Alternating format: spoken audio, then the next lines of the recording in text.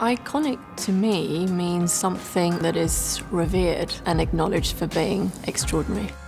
I feel confident when I self-preserve. It's really important for me to retain my life, but also to embrace my job. I need both to really feel like me. I think what keeps me motivated is connecting with viewers. Fashion is a really handy platform for that. It can be creative, it can be political, but it always has a message, and that's something that I'm fully behind. The most important life lessons I've learned is as I live longer, I tend to agonise less over what people think of me. If you spend too much time dwelling on other people's opinions, you wear them poorly and you never become who you're supposed to become. The thing I look for the most in investment pieces is good tailoring, and I've really enjoyed wearing this season's coats. They've been marvellous.